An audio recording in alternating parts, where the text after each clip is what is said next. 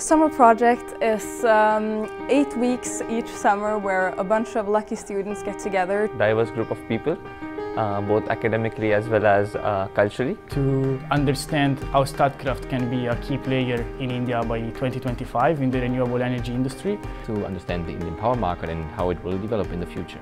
And at the same time have lots of fun and learn a lot. Exploring and knowing yourself and expanding your thoughts. The cross-cultural collaboration when you work with people from different countries where you say A but they hear B. Different mindsets together, different strengths. A lot about the renewable energy sector and a lot about the Indian culture. So this whole diverse team put together, and then we need to work on a specific target.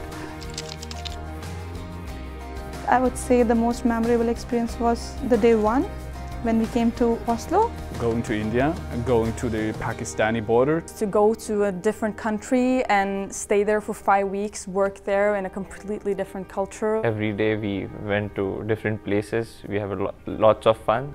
The mentors which we got, they were so helpful, they guided us in each and every way. They were so comforting, they were so happy to know our views. I have did so many things for the first time, like playing billiards to coming to abroad.